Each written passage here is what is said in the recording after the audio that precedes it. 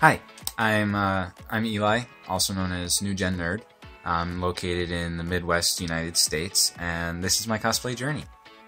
So, I started cosplaying in March of 2019 at C2E2 2019. I cosplayed Rorschach.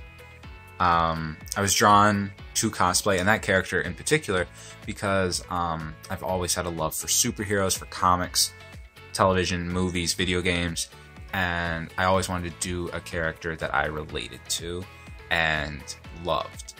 And Rorschach is such a complex, intricate character that I was like, hey, I'm going to do this guy. And I absolutely loved it. I loved the con experience. I loved cosplay. It was amazing.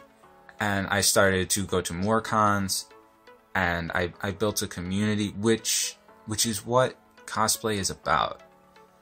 A lot of people think it's just a bunch of nerds dressing up, geeking out over comics, which it is, but it's also a family. It's a community, and it's something you don't find everywhere because it is a very tight-knit, it's a very tightly knit community. So,